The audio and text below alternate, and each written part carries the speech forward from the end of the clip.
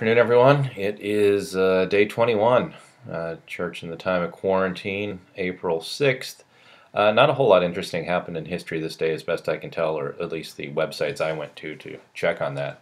Not a whole lot interesting happened. Something happened with Napoleon, but I think every day of the year something happened with Napoleon. So no fun historical facts to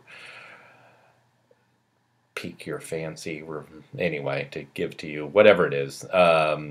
We're history free today.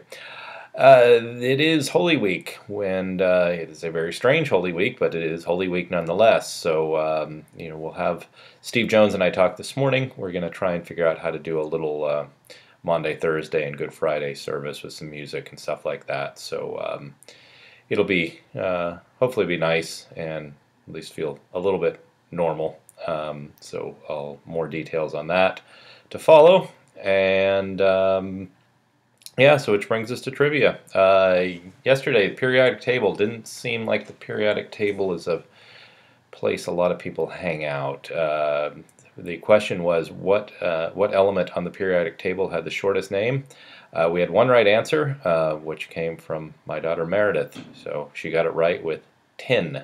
Tin is the shortest element on the periodic table. So I think we'll leave the periodic table for a while and go to something more exciting. We'll go to movies. We'll do some pop culture because that seems to always bring people in. So here is today's movie trivia. So in the movie Die Hard, what is the name of the skyscraper? So the Bruce Willis movie Die Hard, the first one. I think there's like 37 of them by now. But anyway, the first Die Hard, what's the name of the skyscraper? If you can know the answer to that, send it in, and you will be internet famous. All however many hits we get on here, we'll know you. So, well, Holy Week. I thought what we would look at for the next few days is there are readings. If you look on the lectionary, there's readings for Monday, Tuesday, Wednesday of Holy Week sort of thing. So look at those readings, and the readings that come up today is something known as the servant song from the prophet Isaiah. There are 4 of these servant songs. Some say 5. Well, if you look around the internet, you could probably find someone to say anything. They may say there's 35 of them, and they're written by the Illuminati, but generally speaking, there's 4 of them. And in the readings, we'll go over 3 of them this week based on the readings, Monday, Tuesday, and Wednesday, and then Monday, Thursday. The readings change, and so we don't get the 4th servant song. But we'll take a look at those today, and we'll have the first one today. A lot of these, the interpretation is there is this servant. In most of Jewish interpretation, they say this servant is the nation Israel. There have been some interpretations that say it's a specific person, but for the most part, it's looked at as the nation of Israel. Christian interpretations look at this and say, this servant is Jesus. They are prophesying about the coming Messiah.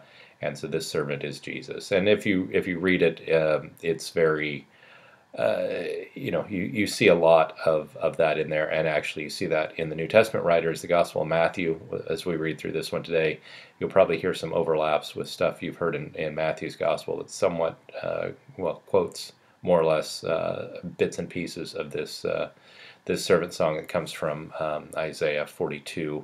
We're going to read verses 1 through 9. Verses 1 through 5 are really what's considered the servant song, but our lectionary calls through 1 through 9. So we will go through all 9.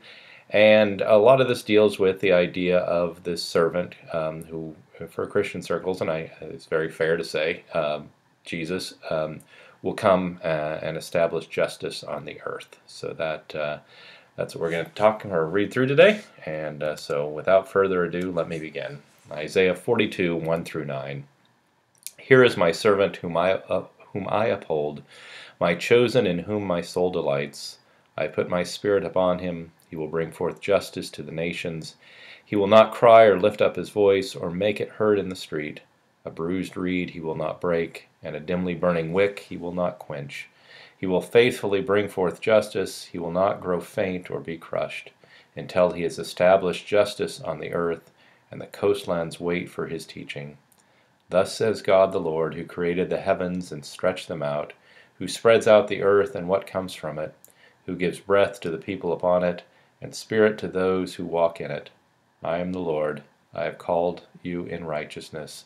I have taken you by the hand and kept you. I have given you as a covenant to the people, a light to the nations, to open the eyes that are blind, to bring out the prisoners from the dungeon, from the prison those who sit in darkness. I am the Lord, that is my name. My glory I give to no other, nor my praise to idols. See, the former things have come to pass, and new things I now declare. Before they spring forth, I tell you of them. So reading from Isaiah 42, 1 through 9. We'll end today with the collect, because there is a collect for Monday in Holy Week. So we will end with that. So let us pray. Almighty God, whose most dear Son went not up to joy, but first he suffered pain, and entered not into glory before he was crucified, mercifully grant that we, walking in the way of the cross, may find it none other than the way of life and peace. Through Jesus Christ, your Son, our Lord, who lives and reigns with you and the Holy Spirit, one God, forever and ever. Amen. Talk to you tomorrow.